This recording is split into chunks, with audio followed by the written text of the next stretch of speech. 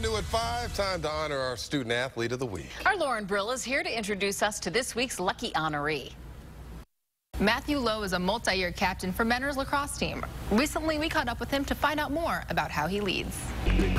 Well, this year I got named second team all-region, first team all-conference. My team's leading scorer, two-year captain of the team.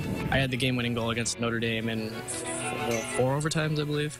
I like to lead by example. I like to motivate sometimes, but I'd rather kids watch what I do. I split my time between Lakeland Community College and Mentor High School, so I have a lot of my college credit out of the way, and I've taken honors classes ever since I was a freshman.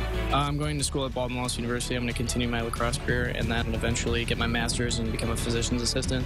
I want to be the best. I don't want anyone to look at me and be like, oh yeah, you're not good enough. I don't want to be looked at as the weak link. I'm Matthew Lowe, and I'm this week's McDonald's Student Athlete of the Week. Matthew is also very active with community service. He is involved with several organizations as he says he enjoys giving back.